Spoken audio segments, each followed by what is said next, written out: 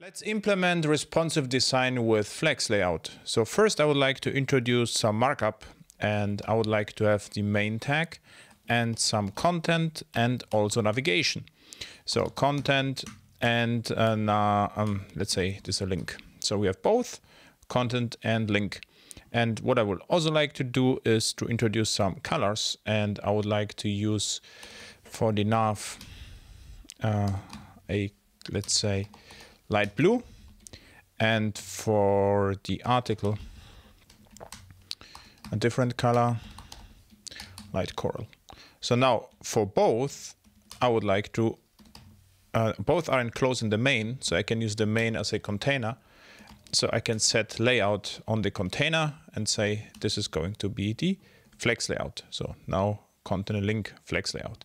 Now what I would like to do is, let's say for 800 pixel, there should be a different layout, or less than 800 pixel. Let's assume you would like to change the layout.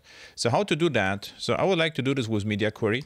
So I can say media screen and mean width equals 800 pixel. So, and what this means here, it means everything which is more than 800 pixel, this will apply.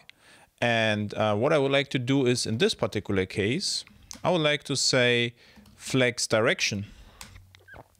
And if it is wider than 800 pixel, it should remain the same, but the link should come first and then the content. So what I would like to do is column reverse. So I would like the column reverse. So if this is larger than 800 pixel, now column row reverse, not row reverse. Now we see first the link comes and the content. So I would like to make it a little bit larger. So nav and article, flex grow 1. So both should grow, and this is a 50-50%. Okay, and now the opposite is, so if I make it, I need another media query, and this is max width, and this should be column.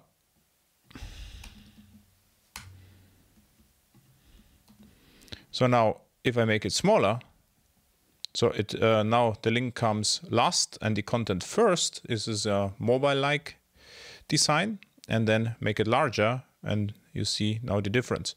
Of course, what I can do, I can say the height is full, and now it looks a little bit nicer. So now we have, it changes, this layout adapts to the device side. So thank you for watching, and see you on upcoming conferences, EHEX in Munich or EHEX.io. Thank you.